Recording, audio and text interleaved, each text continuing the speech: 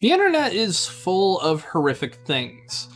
As someone who has spent most of my life going through strange parts of the internet, it takes a lot to shock me. It really does. It takes a lot for me to be like, oh no. One of those people is genuinely the most sickening person I've ever seen in my entire life. And for many different reasons. And I'm going to give a warning before I go a little deeper into this video. If you have major trauma with child abuse and just horrific, disgusting acts, I recommend you leave this video. If you leave this video right now, I will not blame you, I will not judge you, and this is pretty much the only warning you're going to get before we get into some gross, horrific stuff. Nick Bates, or Nicholas Boyd Strautzenberger, who was born in 1991, was found on the internet by the CWC board, which was a Christian-related board. People were comparing him to Christian. The difference between Christian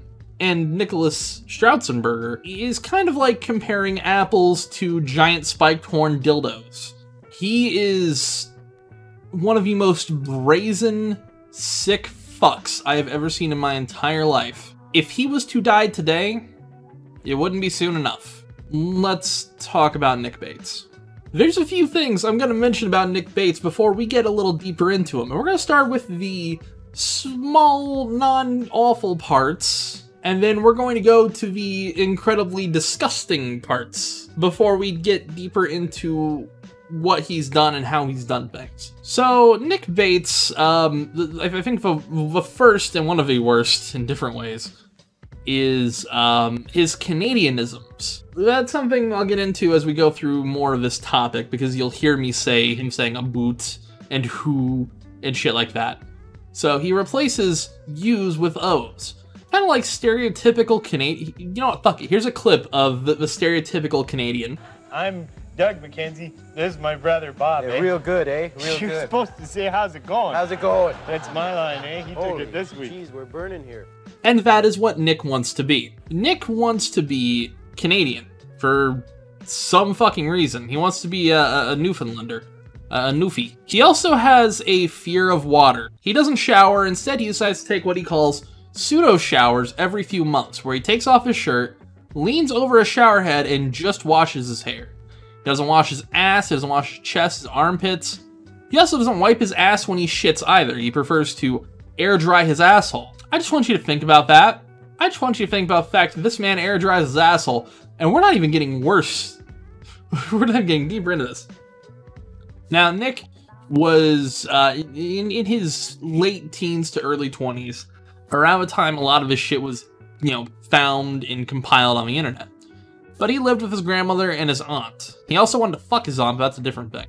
Now, Nick also has a habit of shitting himself, masturbating with his shit-covered hands, we'll get to that, and rubbing the secreted mess that comes after that masturbation all over his walls. They tried to get him to stop fucking pillows that he likes to pretend is a girl that he lusted over, which we'll talk about. We'll talk about Anna in a little bit. But he was basically humping a pillow that was pretending to be her. He also had to be taken to the hospital many times because he liked to jam random items up his asshole. Here's a bathroom. There's a toilet. There's a plunger that I use as a butt plug. There's a mirror. Oh, he's also a self-admitted pedophile. And we're gonna get a lot deeper into that. But he believes, same like the fucking Amos Yee, that newborn babies can consent to fucking. And he says that, pedophilia and incest should be legal. There's stupid laws. He's also wanting to fuck his own kids if he ever had any. He also completely hates vaginas. He says he likes little girls because their vaginas haven't opened up and become all gross. Tell you what, folks, why don't we play a little bit of his music? Because he is a musician. He really is. He's a better musician than I am. He can sing compared to me. So, you know what? Fuck it, let's listen to his wonderful songs. I'm gonna do my wife and also some children in their butts. But the latter is only if my wife says I can, which she probably won't. So I guess I'll just do my wife. anally raping children, then disemboweling and force-feeding them their own intestines. Everybody's pooping except for you. Every day is like feces without you. So Nick has had a few online girlfriends. Now, one of them was named Anna. Anna has a lot of history on the internet. I'm not going to direct you to go after her or talk to her. Please don't. Just let her be on this because she had to deal with this fucking shit. You get a free pass after dealing with this garbage. But Anna and him had met on a role-playing forum. They started to roleplay, they started to talk a lot, and over time, well, she stopped wanting to be around Nick. And understandably so. Now, Nick had fetishized her to no end. He really did. He saw her as his future wife. He was very possessive, controlling. He had sent her these horrifying messages, some of which I will read very shortly. But he really fucked with Anna. To the point where, understandably, she would get pissed at seeing him, talking about him, hearing him, seeing his face and his voice. He would send her letters, he would call her on her parents' phone, which he did not have the number for. Nick, I couldn't lick the hole because it was shitty, which sucks because I want to lick an anus, damn it. Anna, yeah, but your 8-year-old half-sisters? Nick, well, I didn't have anyone else. Anna, dear God. Nick, so yeah. Oh, that's right, I've had my anus licked too. It actually feels pretty good, but I still prefer to do licking myself. Anna, who the hell did that? Nick, Amber. And then this is another conversation between him and Anna. Nick, yeah, I often wonder what color her anus is, because, like, some are pink, some are brown. I think there's purple and white and red, too? Anna, what? Nick, what? Anna, that is gross. Nick, not really. Anuses are my favorite body part. Although, it's also fun to picture her whole butt, too. Because, like, she has those wide hips. And also, she once told me she has a scar on her butt from sitting on broken glass. Anna. Nick. Also, she has acne on her boobs. Anna. Ugh. Ew. Nick. What? I like acne. Anna. Oh my god. You gonna pop them while you screw her? Nick. No. Anna. Nick. But if they look enough like a nipple, I might lick them or something. I don't know. Anna, oh my god, that is disgusting. Nick, you don't approve of any of my fetishes. Anna, what? Acne? Nick, all of them. Anna, I don't even know what other fetishes you have. Nick, oh, well, you know about all the butt ones. Anna, oh yeah, well, that's okay, but you're, like, obsessed, and I don't get why you don't like vagina. Nick, because they're gross. Now, here is a blog post from him called The SMS Titanic, and I'm gonna skip through. There's gonna be some cuts. I'm gonna record it all, but I'm skipping through it because there's so fucking much here that I don't know how to describe it other than I'm going to have to cut through it.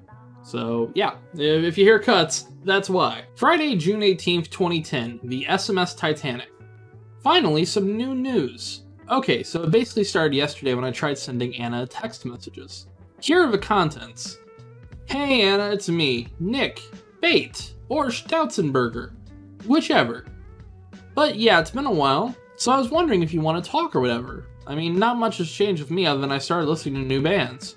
JOJ, Scarling, RBF, you know. Read the other 2 books you told me to. Loved them.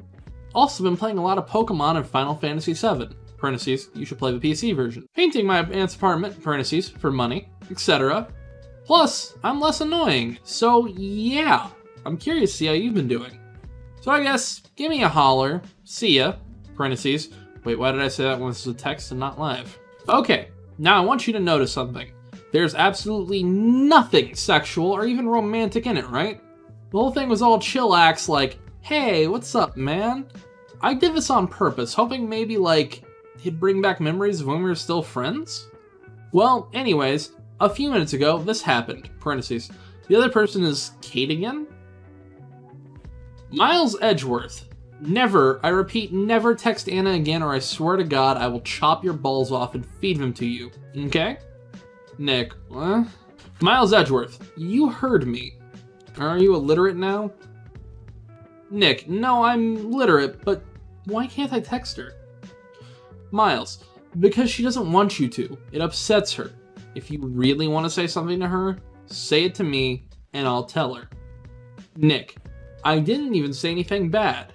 Miles Edgeworth, I know, but she doesn't like to hear from you. You creep her out.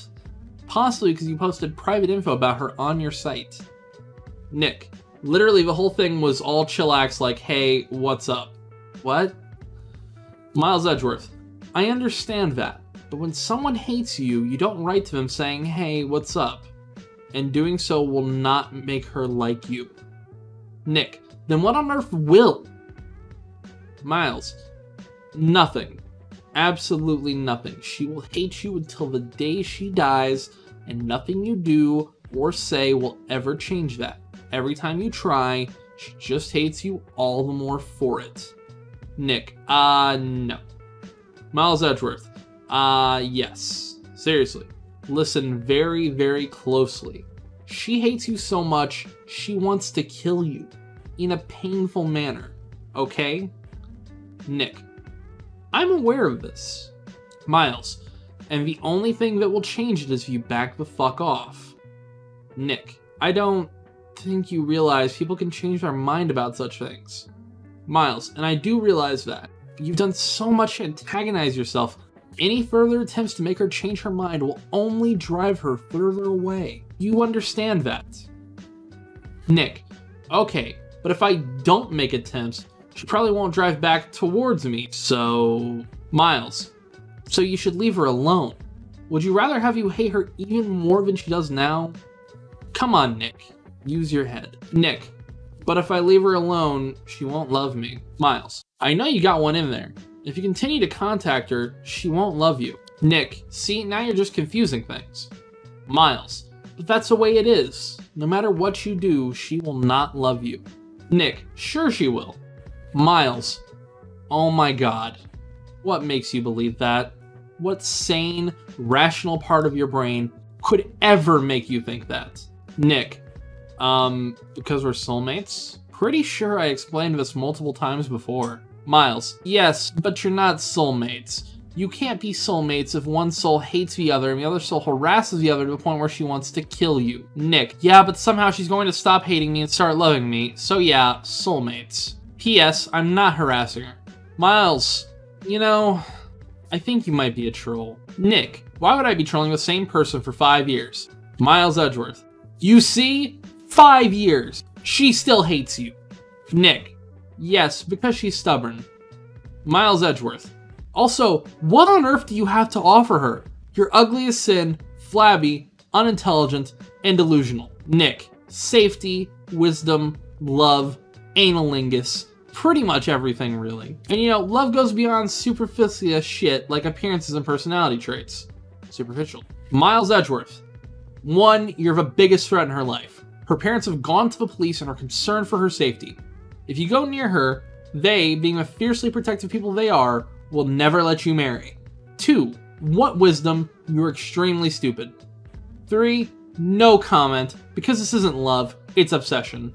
4, she's into it. Nick, 1, when Anna loves me, she'll call that off. 2, intelligence and wisdom aren't the same thing. 3, it's love, damn it. 4, maybe she will in the future, son. Miles Edgeworth, if you call me son again, I'll rip your tongue out. Nick, what? I call everyone son, and dog, and dude, and nudist, and countless other pronouns. Miles Edgeworth, and they'll never call it off because they know what's best for her. Nick, obviously they don't if they don't want me to marry her.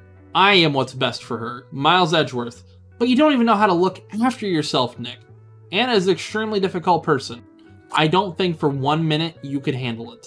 Nick, I can. I know Anna better than I know myself. I know how to handle her problems and stuff. Miles Edgeworth, like what? Explain. Demonstrate. Nick, What, you expect me to come up with an example off the top of my head? Miles Edgeworth. Yes, since you know so much about her, you are, after all, the Anna guru. Nick. I don't know, it depends on whatever her problem is at the time. P.S. using this moniker now. Miles Edgeworth. You're her biggest problem. Nick. Only because she's making me into a problem. Miles. You both are. Nick. I'm only trying to help her, and she's being all, well, bitchy. Miles. Admittedly, she's not handling it very well, but what would you expect? Nick. Understatement. I would expect her to at least give me a chance to see how things work out. I don't see how it's so much to ask. Miles. Good luck to you on that. Nick. Meh. Miles. But it is kinda too much to ask. Nick. I don't need luck. It'll happen anyway. Miles. You've scared her away. Nick. How do you figure? Miles. She's told me so. Nick. What? No, I meant back before she started doing this. Like when we were friends. Miles. Well, you started getting really creepy, and you decided that you were in love with her. This, understandably, scared her off. Nick. Because I am in love with her? What was I supposed to do? Just not tell her? Miles. No, it's fine that you told her, but after that you should have respected her boundaries. That's what love is about. Respect. Nick. How did I not respect her? Miles. You continue to try to pressure her into a relationship and write disturbing fanfics about her poop. Nick. There's nothing wrong with writing fanfics. She does it herself all the time. And I didn't even pressure her either. Miles. Yes, but not about people she knows. And not in a creepy sexual manner.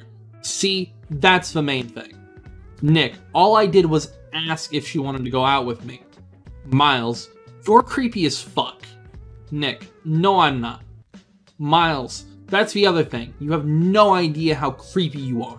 Nick. There's nothing creepy about me. Not in the least. Miles. It's unanimous that you are really, really creepy. Nick. So Anna's friends make up the entire vote then?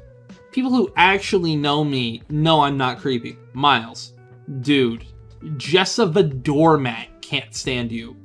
Jessa likes everyone. She's just that nice. Nick. She used to like me. I'm not sure what the hell happened with her. Miles. Oh, I know. She only ever talked to you because she pitied you. She told me. Nick. She was friends with me before I even told her about Anna. Miles. Yes, and she pitied you even then. She tends to be friends with people she pities. Nick. What the fuck would she have pitied me for before I told her about Anna? Miles. I'm not sure if Anna and I are included in the spectrum.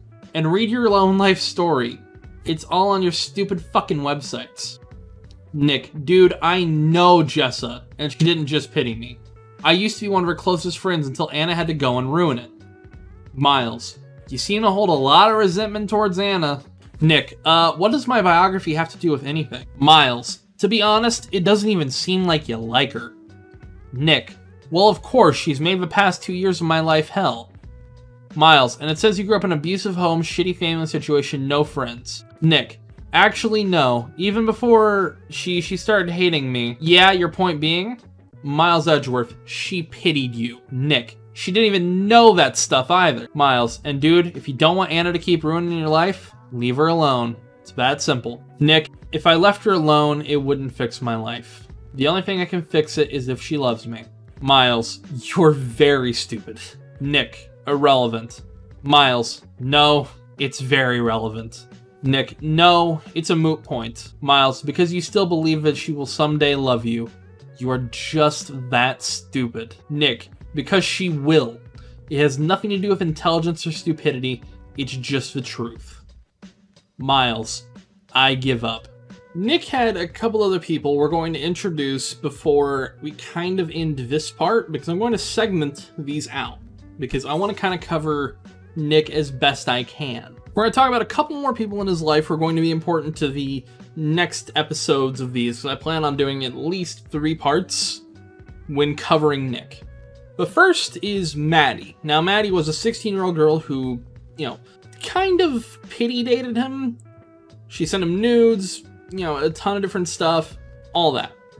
And eventually, she linked him to the grander scope of the internet. such as the Christian boards and Kiwi Farms. Now, Maddie was only there for a little while, and she's not really important to the long-term scope of this. Talked about Maddie, who was 16. I should mention that Nick, even though he got older, was known to be a pedophile. He admitted himself, but he went back on it after his half-sister Amber's accusations. He refers to pedophiles as pedosexuals, and didn't discuss them very often online. He believes there should be a civil rights movement for pedosexuals. In fact, this would end up getting Nick jailed. From Lancaster Online, Columbia man charged with child sex crimes from 2009. Nicholas B. Stoutzenberger, 23, was charged Wednesday of 1 count of involuntary deviant sexual intercourse with a child and 3 counts of indecent assault with a child. The alleged sex assaults occurred in Washington Borough in 2009 and 2010 when the female victim was between 5 and 7 years old, according to Manor Township Police. This is a video of him getting arrested, and we're going to get much deeper into that in these later episodes. This one is kind of introduce you, start it off. I have a plan for this series. One more thing we have to introduce before I start to wrap this video up a little more is a little bit of his coprophilia. Now, if you don't know what coprophilia means, congratulations. I wish I didn't. Nick has a fetish for poop. I'm gonna play a little clip of a very censored video, but I'm just gonna have him play off a little bit of it before we finish this video out. Before we start to wrap it up a little more, okay? Okay, here's the clip. Hey, this is Nick Stoutzenberger, better known as Nick Bate. I'm filming this video because I've been accused of sexually assaulting my sister, and this is me trying to prove that I didn't. Part of the reason that I think they think I did it is because of this chat log that surfaced where I told my friend that I did molest my sister. And even though I've came out multiple times to say that this was a lie and that I actually didn't, nobody believes me. But one thing that I can prove was definitely a lie in the chat log is that I mentioned in it that I didn't do anal with her because she had feces in her butt. And everybody knows that I'm a coprophiliac, so this wouldn't have stopped me. If I were to molest somebody, I definitely would have done anal no matter what. And I can prove that I'm a coprophiliac because... And I'm going to stop that clip right there because, one, YouTube will fucking demonetize me at the very least. Ban me, possibly, unless I censor it. Don't worry, this video will come back later. Mostly because it'll be censored. But I just want y'all to know that his defense is nutty. But we've got time before we get there. So, yes. As we're currently speaking, Nick Stoutzenberger is in jail. We will get to that. I promise you. We will get to how he got there. All that. But this requires more than just one video. Both for my sanity, for your sanity, and to make sure I do this justice. Here's a clip of him from a leaked Skype call that, some of the funniest shit in the world when you hear it. And this will kind of end this chapter. Before we talk about Amber a little bit, this will end this part. So, enjoy listening to the Skype call. Okay, but you're proving my point. The pedophilia should not be illegal. It should. Because it is yet another illegal. It is. Yeah, I know, People but get that's prosecuted for it. They get thrown in jail for that's it. that is what I'm saying though. It's a stupid law. If you think it's so bad, then get out a picket sign, go out in the street, and protest legalization of it. Son, I would do this, but as you know, I do not do things in public. So yes, you tell people on Twitter. Not complete strangers, just people I already happen to know. Nick, anybody can see your Twitter, and they can know. Yes, Yes, I'm aware of this, but see, What do you want? When I type the things, I'm not thinking of the random people. It's directed towards You should. Yeah, Yeah, but I realize that there are people I do not know. I just, like, I don't really care. Well, they're gonna make you care one day. They're gonna use this information against you, Nick. You do realize this. How on earth could this possibly be used against me when I'm not going to have a job? How do you know you're not gonna want to get a job? You someday you might change your mind. And people are going to look at this and they're going to call the cops. No, son, I do not. I just want you to know those a little bit of that quote there that he said, where he said, "How could this come back and haunt me?" is going to be the arc words of this entire series. So you may as well remember this clip right here. How on earth could this possibly be used against me? How on earth could this possibly be used against me? How on earth could this possibly be used against me? How on earth could this possibly be used against me? How on earth could this possibly be used against me? I also have to mention his half-sister. This is an image of Nick and his half-sister Amber. And this is where the next 2 episodes are going to be incredibly dark and incredibly depressing. And I want to go through the light shit first. Because this is the girl that Nick ends up molesting. The humor's kind of going to be gone from the next 2 episodes. There will be jokes, sure, and I'll make fun of Nick, but this is going to be the most 2 depressing videos I make, and I wanted to kind of split these up. Before we get to the Patreon outro, I wanted to mention that I'm going to try to contact Nick. If you have any questions for him, leave them down below. Obviously, you saw this video that he was in jail. I want to get in contact and ask at least a few questions. If I can't get it done by episode 3, then it'll be its own thing. But if you have any questions for Nick, make sure to just mention like a for Nick and then put like a little, ask it separately from a comment, if that makes sense. I'll try to put as many as I can into a letter, but this is assuming that Nick will even respond to me if I send him a letter, so figured I would mention that. And with that, we are at our Patreon outro. This series is going to be a little more of a deeper dive in different aspects than a lot of my other videos. So if you're enjoying this, there is at least 2 to 3 more parts left. I decided to cut it for time and because I wanted to see how a smaller video series worked instead of just putting out this giant video and doing all this.